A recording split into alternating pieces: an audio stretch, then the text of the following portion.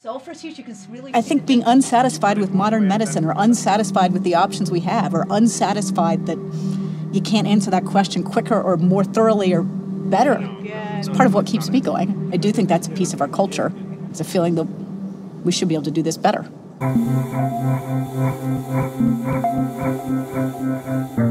The mindset with antibodies in the early 1990s was been there, done that, didn't work. You know, the field was so new that a lot of people had given up on antibodies as ever being useful therapeutically. There was no playbook, right? There was basically, folks had to figure out how to do this the first time and do it right. An antibody is the immune system proteins that we have many of in our bodies that recognize foreign invaders. We can generate an antibody in the lab that recognizes that particular protein that we want to have less of around in cancer. The analogy that I like to use is when you're flying on a plane, there is a map of the airline's routes. That map is always really complicated. And what we try to do in biological systems is also to map out that network. And for us to then figure out what are the most important nodes. Just like if you wanted to shut down a particular airline, there are certain hubs that if you shut down, you would shut down that network.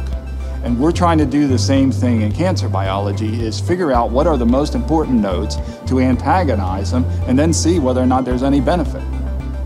You know, Genentech's been successful in antibodies for, a number of reasons. I think being willing to take risks, to explore new areas, the overall quality and the rigor of the science. I think having expertise in many different areas of biology, technology, clinical, it really does take a village.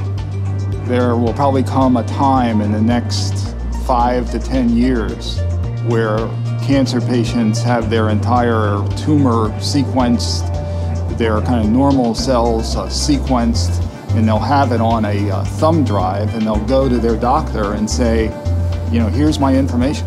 This idea is a particular concept that we've embraced, this whole personalized healthcare concept.